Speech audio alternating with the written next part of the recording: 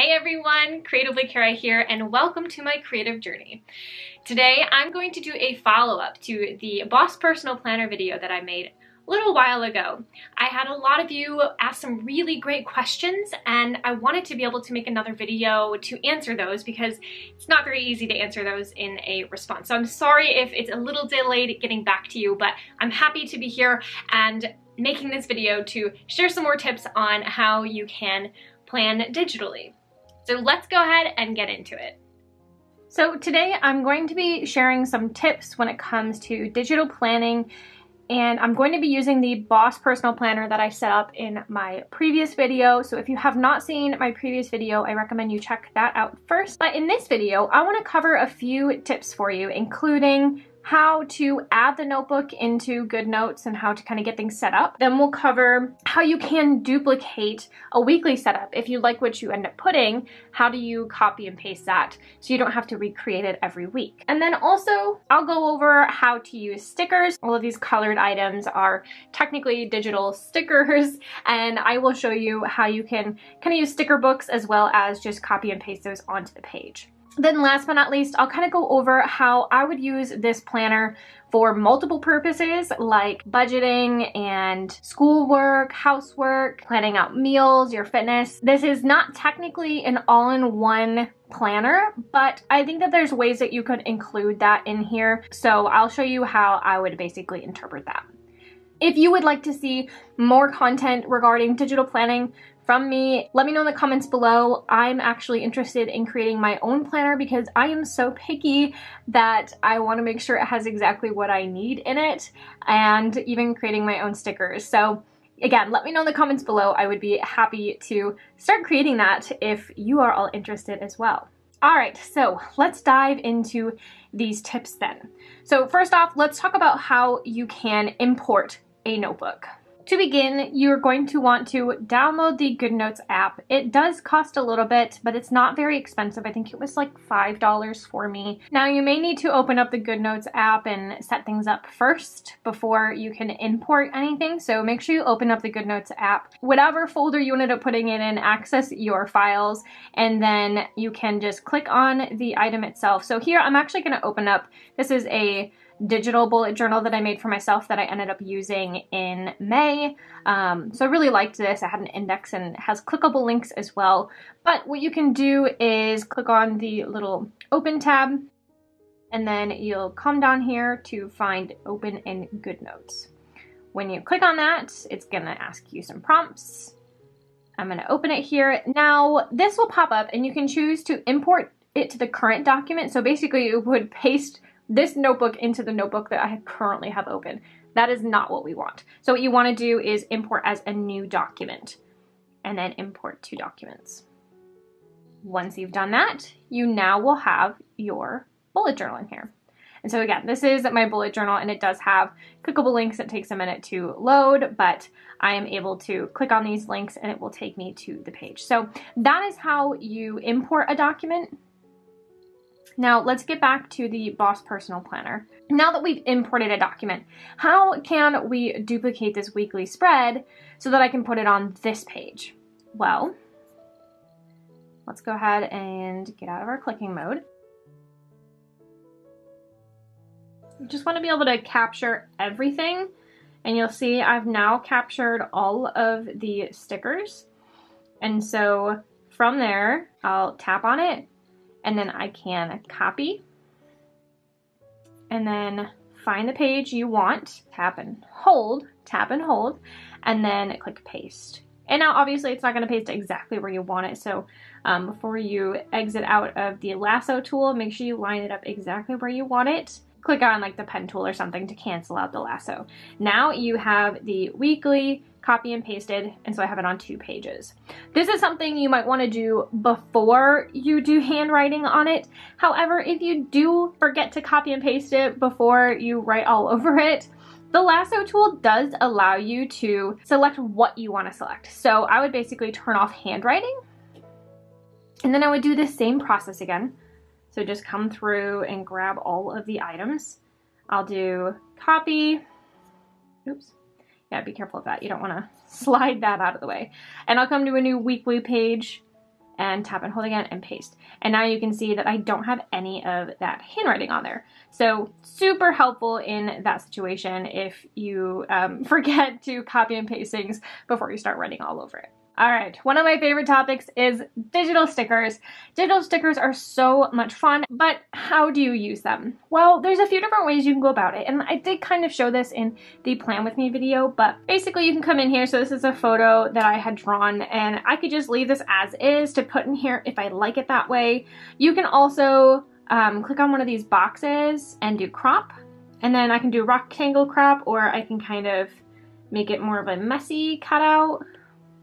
And then I've got this sort of cute girl I can put wherever I see fit. Now, if you have more of a digital sticker book, which I know a lot of people who get into digital planning do have, and I've kind of started my own here. This one's my sticker book.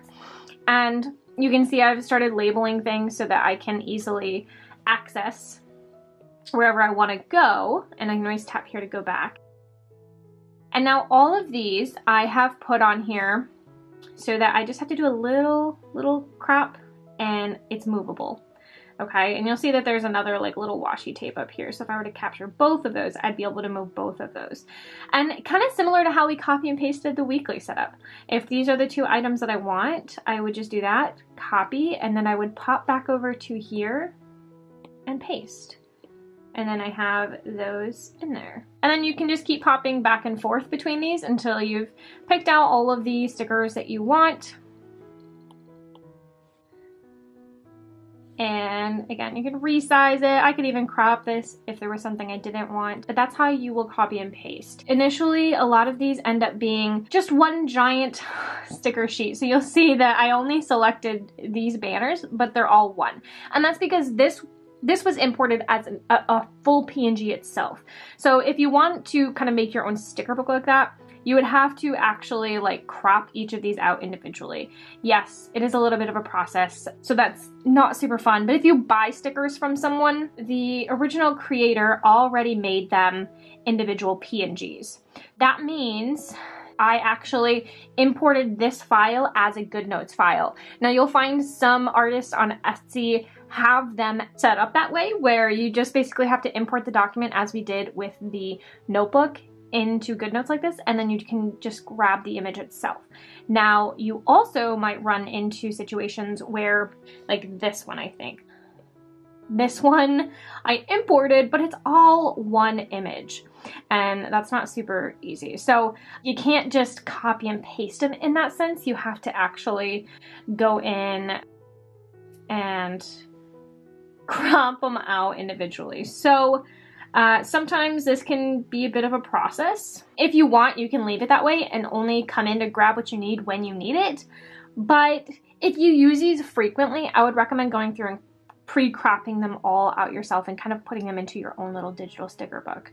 So it sort of just depends on what you want to do there. See, now I have gluten-free. That's basically how stickers work. Let me know if you have any other questions about that. I'll probably make a follow-up video going into more depth of how to use stickers, how to download them, how to add them, making your own sticker book, just because I know that that can be a lot, and a lot of people end up liking using sticker books when it comes to digital planning. Last but not least, let's talk about how we can utilize this single planner for multiple purposes.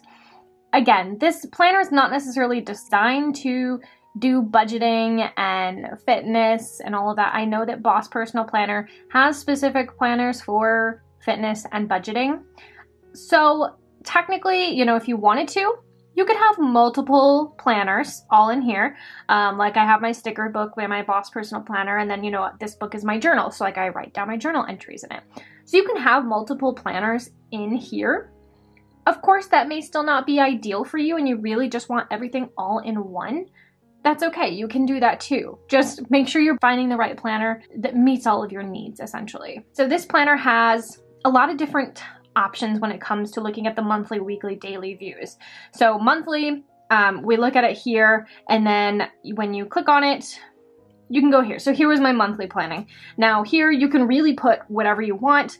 You know, if you have special events going on, I probably would do this as your big picture place to put things. And then when it comes to the weeks, here you'd probably just want to put down any key notes that you have. It's kind of hard to write a lot down in these little spaces. So when we look at the weekly page, it starts off with this last week's review, goals, and notes. So here, if you wanted to put down any like fitness goals or financial goals, this would be the place to do it. Then you can also include any notes in there. Now when you slide next, then it will take you to the next page for that week. And here is obviously where you can do your weekly planning, put your tasks, all of that. Perhaps you want to record your weekly workouts here, what your plan is. Or if you want, you could use the weekly planning to be your meal planner. So I would utilize this page to be my weekly meal planning. So I'm going to delete all of these items because I just don't want them on there right now. I'm probably just going to do some handwriting because it'll be easier to do that here. So what I would do is, in this view, I would definitely do my meal planning. So I might do breakfast, lunch, and dinner. And then I would write down what the plan is to have for those. Now you might also have room on here to write down what your workout plan is as well. You could write it up at the top line. This is what I did for the daily planning, and you can see that I just put a new thing here for goals, and then instead of extra goals, I guess I never crossed that out or anything, you could take white and just kind of draw over that so that it disappears. Ta-da! See, now it's not even there. So here is actually where I was recording breakfast, lunch, dinner, and then I was also including a place to do workout. You can have your daily schedule here. Lots of functionality just within the daily page itself, which is probably where I would store a lot of the tracking that I need to be doing. And you can see that it's pretty easy to flip around between these pages to find what you need to find. So definitely worth it in that case. And then this page is the next page for this day. It gives you space to write. So, you could write in here, if you are trying to heavily track your food, you can write down the food you ate, how it made you feel, if that's the kind of tracking you want to do. Now, when it comes to financial planning, again, this one's not very set up for that, but what I would recommend doing, if you have a budget page that you like or that you find or that you've made, you could easily add that in right after one of these pages. So to do that, we're just going to go into this button here and we're going to do add image, import, boom, we have it in here. Now it will look a little funny because we won't have access to all the tabs, but that's a good easy way for you to utilize this planner and also still have an expense tracker in your digital planner here. So that's probably what I would recommend for the most efficient process. That way it's still pretty easy to find. And again, you can always bookmark items so that they are easy to find when you click on that icon. Thank you for taking the time to watch this video today. If you liked what you saw, make sure you hit that like button down below. And if you haven't already, make sure you hit that subscribe button as well. Until next time, bye-bye.